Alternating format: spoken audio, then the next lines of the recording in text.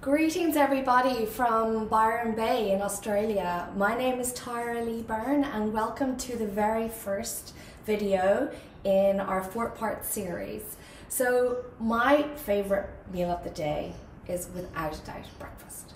And I like to call this session Bountiful Breakfasts. So I'm going to be teaching you from scratch how to make your own nut milk at home. Really, this is so simple. You will never want to have to go out and buy any type of nut milk ever again. It's so fresh and so easy, and you also know exactly how long it has been made for. You know exactly what has gone into it and the love and the emotion that has gone behind it. So we're going to start. The very first thing is you are going to be working with, let's say, almonds or cashews. So we're going to work today with an almond milk, because this seems to be the one that's most popular for people. Almonds in Europe in particular are definitely cheaper than cashews.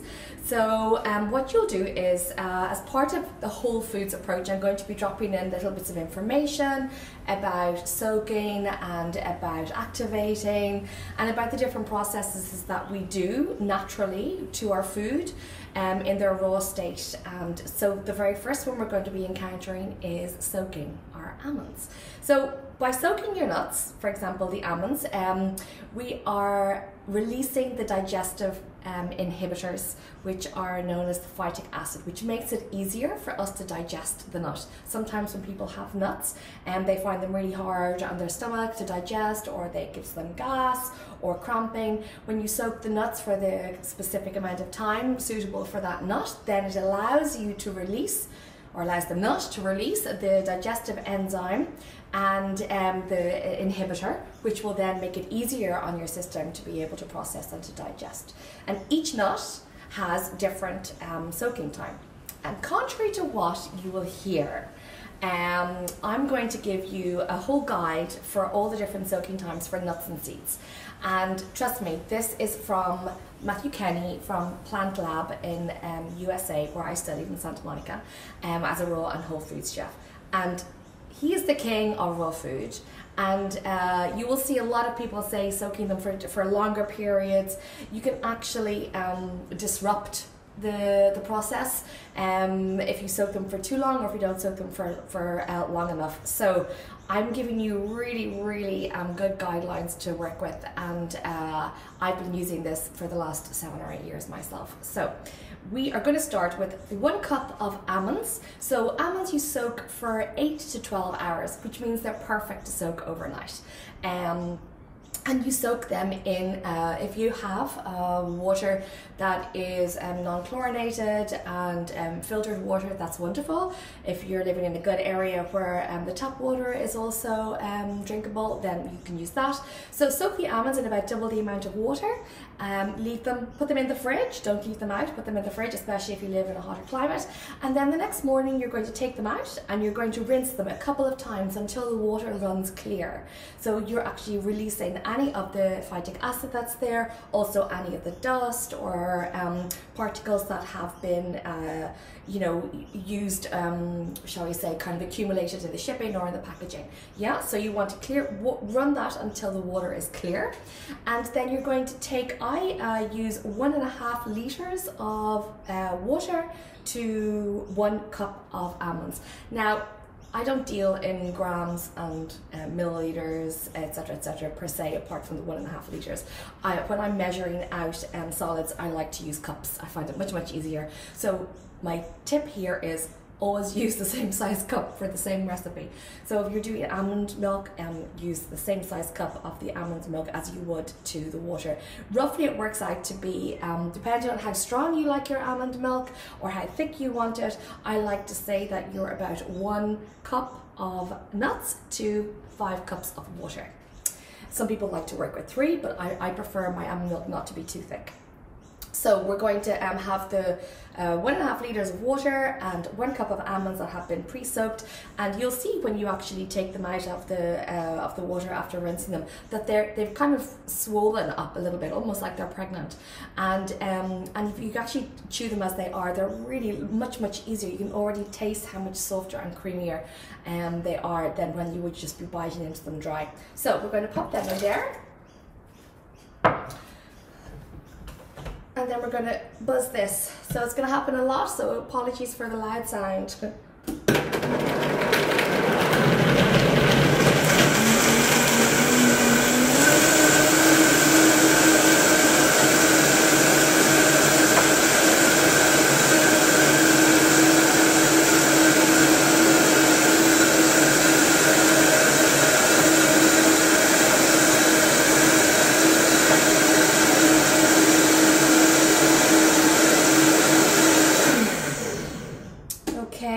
Now, fear not, if you don't have a Vitamix at home, don't worry. If you have a strong food processor or even the NutriBullet or some other blender, you can still make the almond milk. It won't be as finely ground down with the almonds, but that's what we're going to have another step in the process here. So if you do have a blender that's not as strong as the Vitamix, or the BlendTech is another one, don't worry, you can still make this. Okay, so we are going to blend it there, and you can see that that actually brings you up with all of the foam up to just over 2 liters. Now what we're going to do next is, there's 2 options you have available to you here. Personally, I love keeping all of the almond pulp in the almond milk that I'm making, because I would predominantly use my almond milk for smoothies. I don't put almond milk in a tea or in coffee, so as a result I don't really mind having that really lovely kind of extra nuttiness and the goodness of all the skin and the roughage. I really like that consistency. It's definitely given me more satiated feeling. However, some people just like to have it pure and not to have any of that, and so I'm all for not wasting anything. So what you can do with that is, and this is an option, this is a nut milk bag. You can, if you don't have a nut milk bag at home, then you can easily just use a very fine tea towel or a bit of cheesecloth, put it around a small jar like this. Now this is if you want to have the almond milk that is really fine, with no particles of the almond, of the skin or flecks or anything at all. So you're going to pour it in here.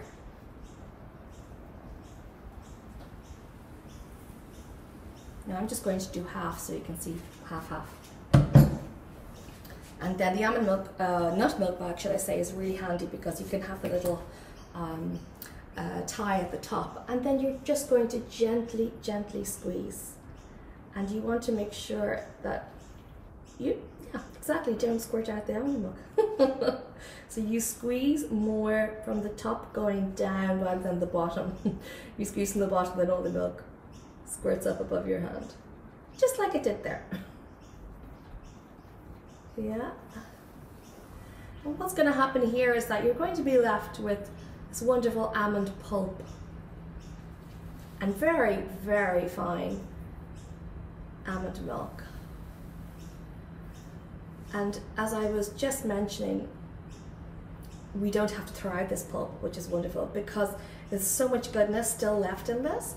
What I love to do is, I love to freeze this, and I would then throw it into my soups. I make a beautiful broccoli and almond soup.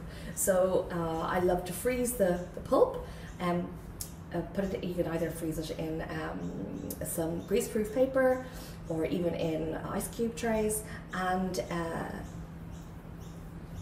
save it, and then use it in the soup. Any soups, stews, anything like that.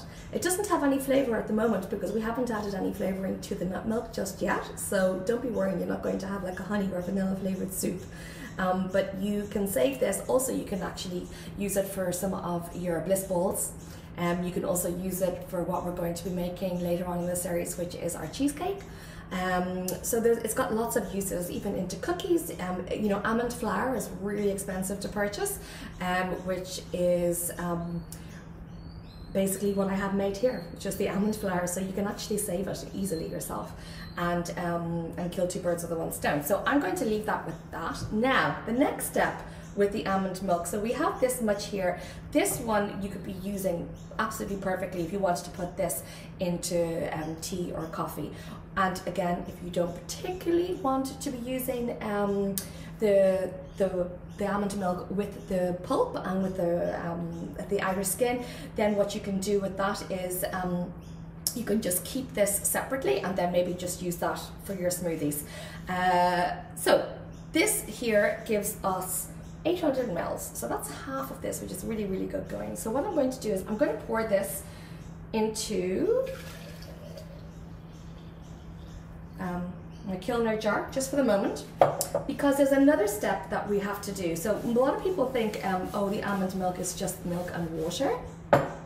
And this is actually where a lot of people fall down with the building a really beautiful flavored profile on the almond milk and having that rich creamy texture. And again, I was taught this in Matthew Kenny Culinary Academy, and it blew my mind. This is why all these nut milks I've been having for so long were so bland and so boring. It was because they were missing all of the other components that we need in order to have a really stabilized milk. So the other components that we need to add to the milk now in order to get perfect flavor, rich, creamy texture and balanced sweetness. Okay, we're going to pop this back into the Vitamix. Yep. So we need to have a fat, and I love to use melted organic virgin coconut oil. So this is the coconut oil in its how should we say, non-melted state. Some people might call this coconut butter, but this is the coconut oil when it's solidified. Here in the tropics, like in Australia or in India and Asia, a lot of the time you won't necessarily see it with this white color. It will be melted. Whereas back in Europe, much chillier climate, it's generally taking on this character in the supermarkets and in your house, especially in my cottage in Ireland where it's absolutely freezing and you have to hack it to try and get it out. So when you open it up, it's still solidified. So you're going to melt this over a very low, gentle heat until it becomes a clear liquid, literally the same color as water. And I advise adding the melted coconut oil in here, not the solid one, because the solid one will actually not break down and not blend with the rest of the ingredients. So what we're going to do is we are going to take the coconut oil, then we're going to take our sweetener. So we need to have a sweetener for the milk. And if you're vegan, you can use brown rice syrup, you can use maple syrup. I don't necessarily advocate using agave myself, or you can use dates, beautiful medjool dates. If you're not vegan and you are happy to use honey, then I would definitely encourage you to use a local raw honey, a honey that has not been heat treated and that is from your area, because the honey that you're taking from your area is actually providing your body with immunity against seasonal threats such as hay fever and any issues that will come up in the environment of where you live. So there's no point in, if you live in Spain, buying a honey that is from America. It has beneficial properties, but it's not actually protecting you from the threats that are in your environment to where you are actually living. So I am very fortunate here in Byron Bay. There are an absolute multitude of local and raw honey producers. So as a result, it's actually really affordable, which is wonderful. And you know, you can see the hives alongside the road and up in the hinterland. So it's really beautiful to have such a close proximity to the actual farmer and producer. So we're going to have the fat, which is the coconut oil. We're going to have the honey, local raw honey, if possible. We're also going to add in a flavouring. Now, to have the beautiful flavour of the vanilla, I'm going to use this really gorgeous organic vanilla extract. You can also use the vanilla pod, the inside of the vanilla pod, which I'll be actually showing you in our desserts series episode, whereby how you de-seed the pod. Please don't buy vanilla essence, because that is absolutely chock full with chemicals, whereas the extract is just purely distilled vanilla pod and distilled in alcohol, generally vodka. And so we have a honey, we have an oil, we have the vanilla extract, and we need to balance that out with our salt. So we're going to be using pink Himalayan rock salt.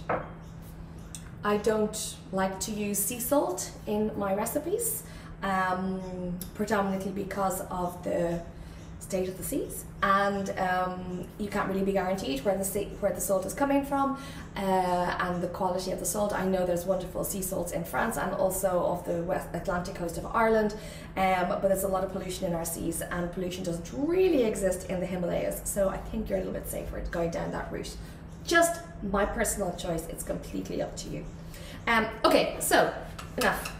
1 tablespoon of honey, 1 tablespoon of raw coconut oil, gently melted. There we go. I just prepared this. A pinch of the Himalayan rock salt, ground down, and a teaspoon of the vanilla extract. Now, once you get to know the different brands of vanilla extract that you like to use, you'll find that some are stronger than others. I actually, in Europe, I love the Madagascan vanilla extract. It's a really more subtle flavor, and this one is definitely stronger in the alcohol content, I find, although it is produced locally, which is why I like manufactured locally, should I say, which is why I like supporting them. So I would use probably just a little bit less than that. You'll get used to your different brands, but the Madagascan one in Europe, especially in Ireland and the UK, is absolutely delicious. So it's 1 teaspoon of that if you're going to use that one. And then you just blend.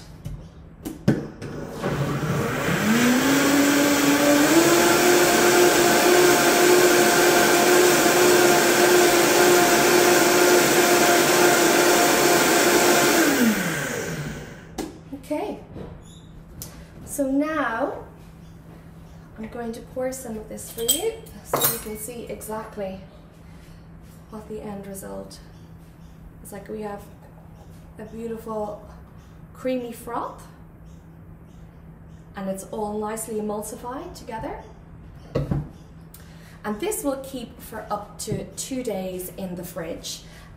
You can actually also freeze it in ice cube trays if you wish, to be able to use as you need it. And if you're making your smoothies, if you don't think you're going to be using 1 litre or 1.5 litres over the next couple of days, it's very easy to just freeze it in ice cube trays, or even in those little containers, the silicone containers, whereby you can freeze bigger chunks of it and then use it as you need.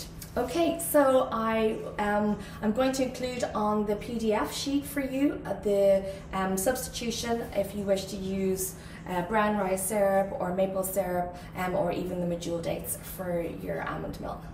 And it is possible also for you to make the same recipe with cashew milk. With the cashews, you will soak them for 1 to 2 hours maximum, no matter what you see anywhere else, 1 to 2 hours maximum, and follow the exact same steps. You don't have to actually squeeze out the pulp from the cashew nut, because really it hasn't got the skin on the cashew nut, and it hasn't got really any outer shell or any coarse bits. It all actually ends up blending up beautifully in the Vitamix or in your blender anyway.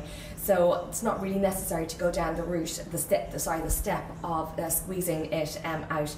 If you want it like super fine, then of course you can, but really let's just take it a little bit easy and not be so worried about that small issue at this stage.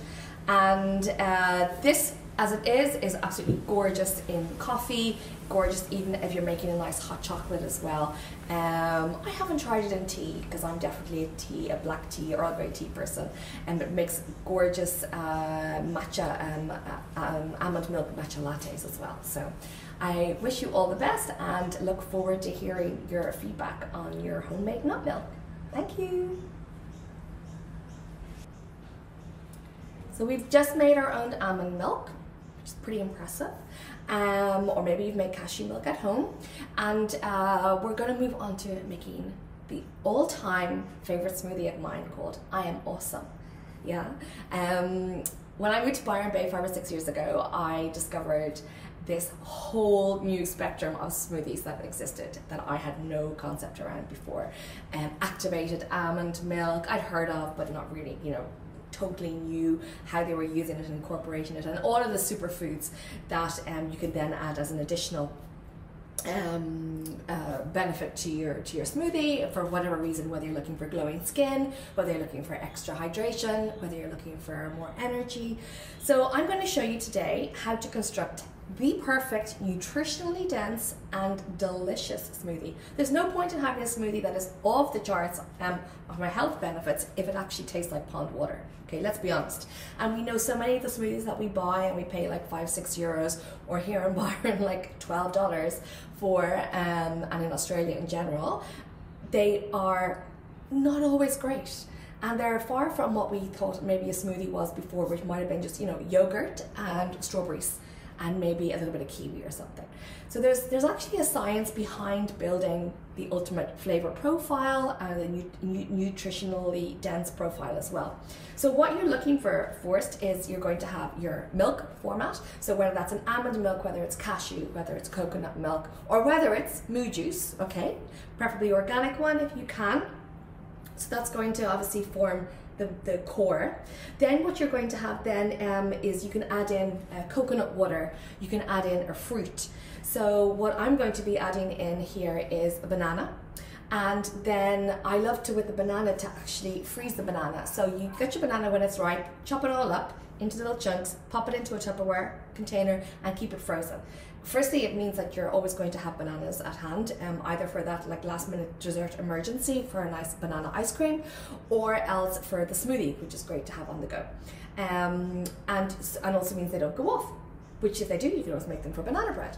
But we're going to be using the banana, so it's nice to have it frozen. It also gives a much creamier and thicker texture. Then also to have your flavor. So maybe your flavor is going to be strawberries, maybe it's going to be mango, maybe it's going to be raw cacao, raspberries, whatever your choice. And then you also need to have some ice.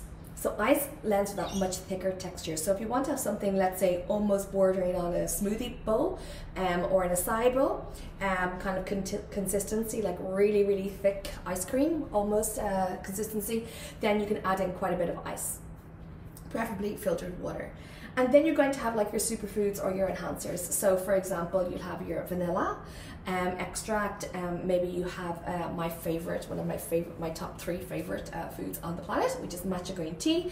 Maybe you're going to have some moringa, maybe you're going to have some camu, maybe you're going to have some maca. So you can choose any of these, or you can choose none of them, but it's up to you. Also maybe your chia seeds as well. And then some coconut oil, so you need to have your fat. So the same way that we built up the flavor profile on the almond milk, we have to do the same with a smoothie. So you have to have your fat. So we're going to have the coconut oil, or flax oil actually is also wonderful, or hemp oil, avocado oil, any of these. You're going to have your sweetener. Now, we're not going to use honey. So this is a vegan smoothie today. We're going to use these absolutely delicious and decadent medjool dates. So medjool dates are really the king of the date. And they do come with the pit, with the stone, so you need to pit them when before you use them, so just remember that. And sometimes they have a little top part here, which is when they were hanging, that's where they were attached to. So you're going to have your sweetener. You can use, as I said before, maple or brown rice syrup, but for this recipe really the medjool dates are just absolutely perfect. And you're going to have a little bit of your Himalayan salt, because contrary to what you might believe, when you add a little bit of salt to a recipe, it actually also helps bring out the sweetness, and it's the same with vice versa. And you're then going to have, after that, you might have another ingredient like spinach, or you might decide to put in let's say, what else? Hemp seeds. You know, there's lots that you can work around with. But today's recipe is very simple. So we're going to start from the very beginning. We're going to have 2 cups of, now this will be for 2 people. We're going to have 2 cups of the almond milk. We're going to have 2 to 3 handfuls of spinach. So baby leaf spinach already pre-washed. I'm going to put that in there. I like to freeze my large ice cubes in these ice pop holders, so they actually end up coming up looking like icicle lollies. Yeah. So I put in 1 or 2 of those. I'm just going to put in 1 today. Then you're going to pop in 2 of your medjool dates. You're going to pit those. Just pop out the pits, stones, should I say? You're going to put in the chia seeds, and it's 1 teaspoon or 1 tablespoon of chia seeds. Really, it depends on kind of like how thick you want it. Today, I'm going to put in 1 teaspoon, pinch of the Himalayan salt. Now, for the secret recipe, basically in all whole foods, dressings and everything, and especially in smoothies, is tahini. Now, tahini is so underrated, and it is something I discovered really the beauty of about 4 years ago. I use it a lot in my desserts, so especially my raw food desserts. It is incredibly satiating. It's very, very filling. Tahini is pureed and very, very, very finely ground sesame seeds, and so there are so many nutritional benefits from it as well. I use 1 teaspoon of that. Now, this is optional, and obviously, if you're in Ireland, I don't really, or in Europe should I say, I don't particularly like to buy avocados, mainly because they're not native to the area where I will be living. But in Australia and in Byron, I'm very lucky. They literally grow down the road. So and they're in season. We're in avocado season now. And avocado is a wonderful healthy fat to be using if you are going to be having breakfast very, very early and you really want to stave off the hunger right the way through until lunch. This is just a wonderful way to be able to support that in your system. Incredible for your skin, incredible even to do as a face mask. So I use half an avocado. And when you want to put your avocado back in the fridge, always put the old skin back over it before you wrap it up in your biodegradable cling film. Which we have really easily accessible to us here in Australia. Okay, so that's everything. Now we're just going to blend it.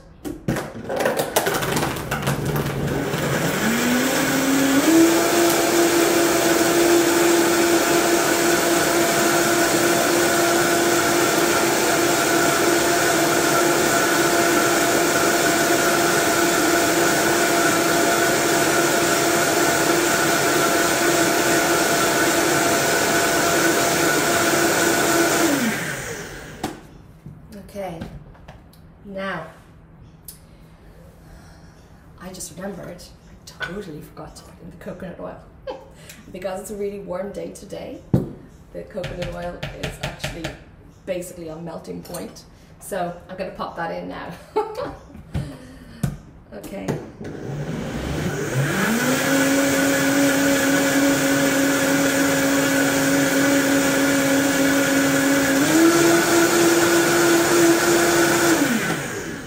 Okay, there we go. Now, so that makes just under a litre. Yeah, a litre. Now you can see the consistency there, it's quite thick.